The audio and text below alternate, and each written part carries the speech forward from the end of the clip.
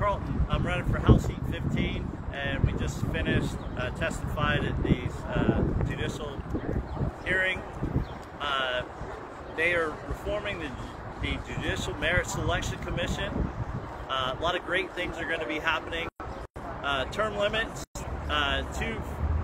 two-year terms for Judicial Merit Selection Commission. That means the Judicial Merit Selection Commission can no longer have influence on selecting judges or judges having relationships with people that are on that commission.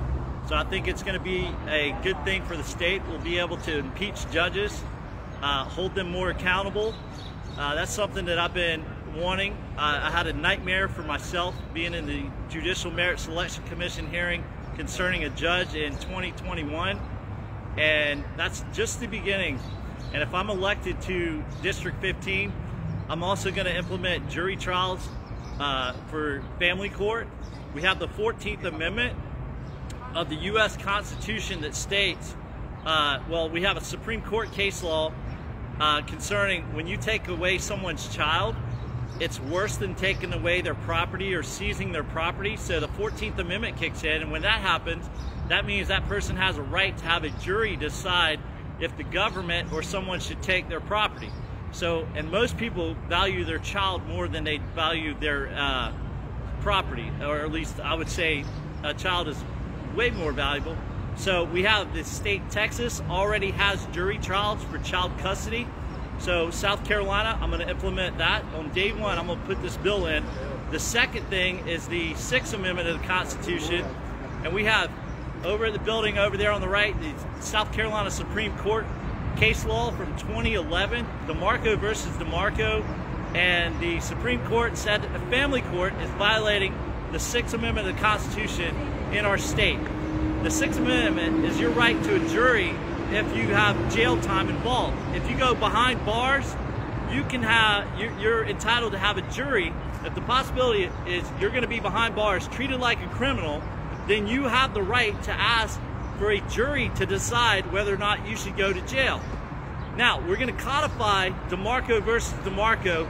So we got the 14th Amendment jury trials for child custody, the 6th Amendment jury trials for if you can go to jail for anything in family court. And then the last thing is the 7th Amendment of the Constitution.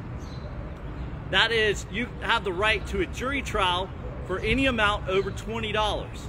Now, our neighbor state, Georgia, already has jury trials for family court, for child support, for alimony, or legal fees that you have to pay your ex's lawyer.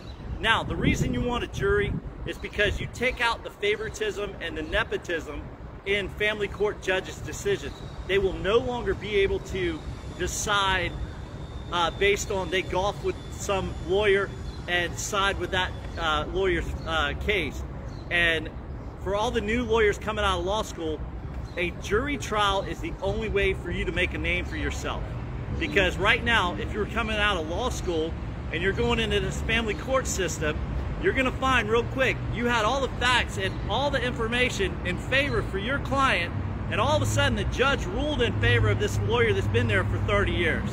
And then you find out they know each other personally. And that is not fair. The only way to break up that favoritism and nepotism in courts is to have a jury, because the jury does not care about the relationship. And when you have a jury, you take away the power from the judge, and the judge is only a referee for the rules and not a decision maker. That is how, and the children of South Carolina deserve jury trials. And we had multiple parents here today that I heard all their stories, and I cannot wait to represent District 15. Not only will I represent District 15, but I'll represent all the mothers and fathers and children in this state who have been wronged by the family court system in South Carolina. And I ask, this November 5th, 2024, put me in, coach, and vote Carlton Walker. Go to votecarltonwalker.com, and that's all I have to say. And this is going to be an uphill fight, but as a 4th-generation veteran, I put my life on the line to defend the Constitution, and I will be damned if I'm going to have a state that has a kangaroo court not upholding the Constitution of the United States. And for all my military veteran friends who gave it all and gave their life defending the Constitution, And for the ones that made it through, I will fix it. And thank you.